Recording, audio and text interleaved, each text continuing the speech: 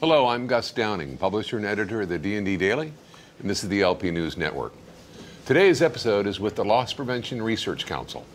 As LP's research-based practice and brain trust, the LPRC studies virtually every aspect of loss prevention, from strategy, technology, analytics, the various forms of theft, fraud, robbery, to store and parking lot violence and even deaths. The LPRC delivers actionable information that drives results. Today we're going to be discussing where we're going as an industry, how we're going to get there, and how your team can fully engage.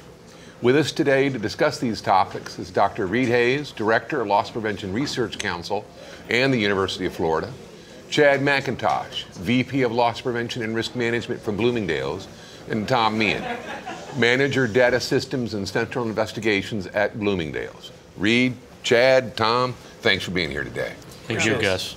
Reed, let's start out with talking about protecting the future retail enterprise. Where is multi-channel leading us?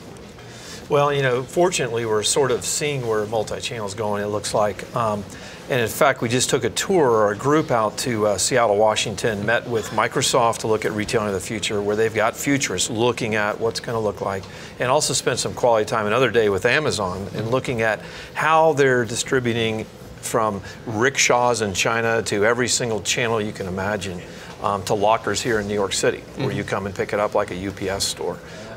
So I think that's what we're talking about, is not only sourcing like we've been doing merchandise, but the distribution of that merchandise is amazing.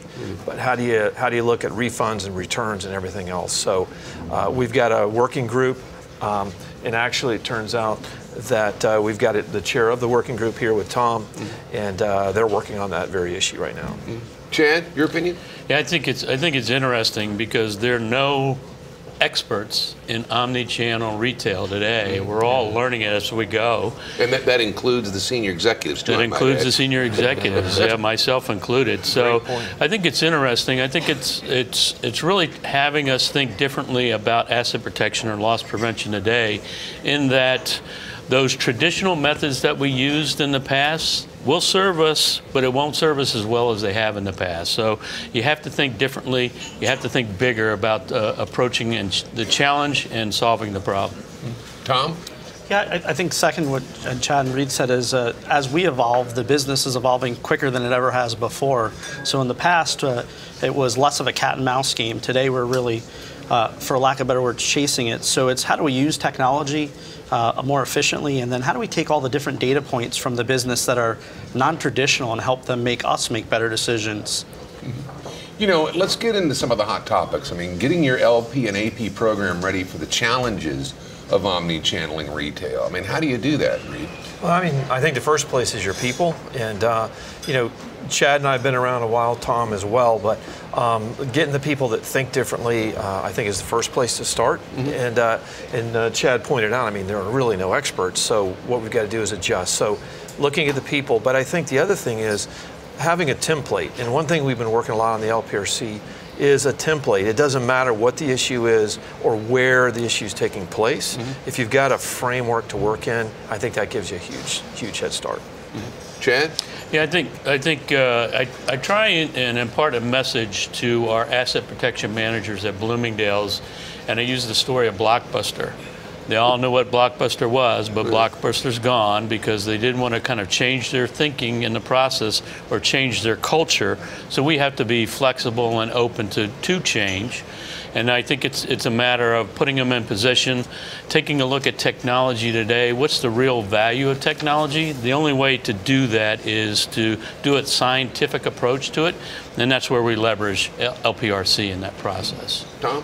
In addition to that, the LPRC is a great learning environment. So while there's no singular expert, putting all of our heads together and be able to talk in an open environment really helps us get to that next level. In addition to solving real life problems and using science versus emotion. How does cybercrime play into this new omni world, and how does it affect the LP executive of the future? It really, when we kind of talk that way, everybody kind of thinks IT security, they'll take care of it, But from an investigative standpoint, they all end up on our desk, on the LP's desk. How does that impact it? Well, we talked to a chain the other day where the same group was hitting and conducting fraud in the stores. When they found the loopholes and shut it down, they immediately switched to cyber. So it turns out that it wasn't just an IT issue. In fact, it started as a store, but it was the same crew that was doing it. They just had somebody on their team that said, hey, I know how to attack this way. Yeah. So I think that's part of it is, again, that's where if you have the framework and the people that can adjust and adapt, you're probably going to be better off. Chad, with the cybercrime? Yeah, I think it's a matter of an LP or AP program today is impacted by cybercrime. They may not be leading the charge for their organization, but the fraud is going to come to their desk. So being able to prepare and have an action strategy to impact that performance in your store is critical today. Oh. I think this is a huge topic because although we don't directly own it in a lot of cases, everything we do is affected by it. So we're going to be the frontline people that are responding to an event. Yet more now than ever, you have to know what your IT department's plan is so that you know what your role is. And then the gap is getting smaller and smaller between traditional ORC and cybercrime. You know, when you talk about every breach and everything, it circles right back to the stores. There's more people using stolen credit cards. There's more information out there. And as you know, criminals get more sophisticated, the gap will almost dissipate. It'll be one and its same. I mean, the word omni, I looked it up in the dictionary a year ago, and it was like, okay, what is this? And it merely means all. It means all. In my definition of it, it means every touch point that a customer or criminal can have in your store, whether it's cybercrime, fraud, ORC, whatever it is. I mean, it's all encompassing, which means to me that the LP executive has to be an omni LP person or executive from a standpoint of looking at it from every aspect of the criminal element or criminal ability that they possibly can, which kind of crosses over into the IT security world. It crosses over into marketing. It crosses over into operations. It creates an omni-LP type of approach for it. Would you agree with that? Absolutely. I think Tom made a great point in that understanding what your role is in cybercrime in your organization's critical. You may not, as I said, you may not be leading that charge, but you're going to have a role in the process, so be prepared, educate your teams in the field so that they understand what their role is in the store as well. But it crosses many barriers, many different business types that you have to be prepared and understand what's going on in all of them today. And you've really got to be ready to be the investigator for the IT security department and really service them and help them, correct? I mean, therefore you kind of have to be ambidextrous and be able to handle all the different aspects. Yeah, absolutely. So now, the next issue would be the leaner LP departments. I mean, everybody's cutting back since 2008. It has been a trend. You know, certainly, although we did see last year the number of lower level positions, the LPM levels of store detectives increase, which is evidenced by all the increased job, postings for such positions last year. But the middle and higher level decreased significantly. I mean, how do we continue to deliver the service, that we need to deliver with these leaner LP programs? Reed? Well, I mean, one example is at Toys R Us, where the VP of Asset Protection was asked to take on customer service and call centers. And so they're saying, look, we're going to leverage leadership and execution skills, and regardless of what it is. And so you better be able to lead, and you better be able to execute, regardless of that particular former pipeline that you had before. So that's probably one way. Yeah, I think it's a couple of different approaches. One, you're right, everybody's leaner.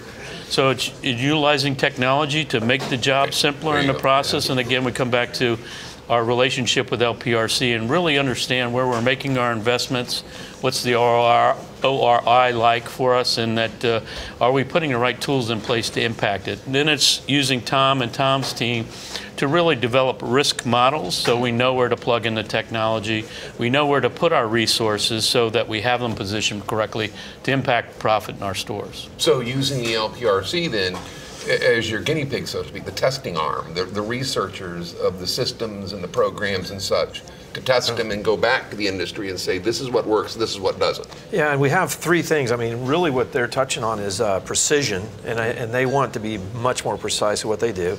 It's going to make you more effective. And the idea is the three terms, the same thing in, let's say, treating cancer, and that's going to be selective, and it's going to be effective, and it's going to be long-term. So whatever fix that you come up with or treatment, it needs to be that precise or that selection. It needs to be highly impactful, of course, with a good ROI, like Chad just said. And it's got to be a longer term because you're kind of hitting what's causing the problem, not just banging on the solutions.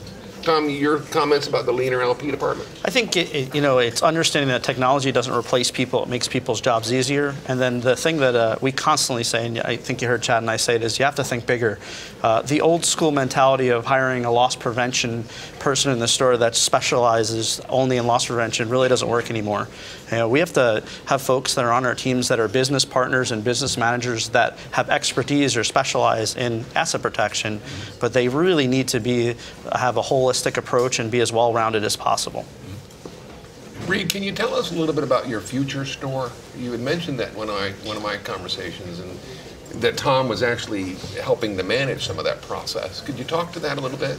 Yeah, I mean, traditionally, most of our retailer members, about 45 chains, had a store in Gainesville or at least something within maybe 2 hours of our team to use as an innovation location, maybe their primary or maybe part of their network of what they're working on. We now have a lab in Innovation Square on University of Florida campus.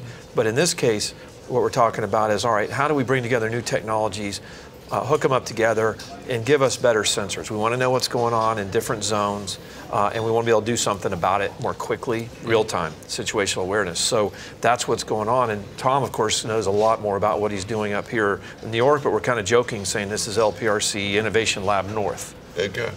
Tom, care to comment about that? Yeah, so I mean, we're just really taking, again, that scientific approach to trying a whole bunch of different things. And one of the things that we're really focused on is non-traditional LP applications. So business applications that we can take data from and make business decisions that also impact shortage in the long haul. So we're at the point now where, there's the traditional, we have RFID, we have some video analytics, but things that you would normally say, well, those aren't asset protection programs. Well, we're taking the approach that, of course they are, they're business programs, and we can take that information and learn from it. And what we're hoping to get, and it's still in the earlier stages, but we're seeing some great success already, is a place where we can identify what might happen based on the data. So taking all of those data points that we would take for granted before and being able to make better business decisions. And Reed mentioned before precision. It's really about efficiency. Again, you went back to that lean point of how can we take all that information that we already have in our stores that we didn't believe was ours when it's the businesses and make better decisions. Mm-hmm. Well, Chad, Tom, Reed, I want to thank you for being here today. My pleasure. Thank you very much. Thank you. Thanks, guys.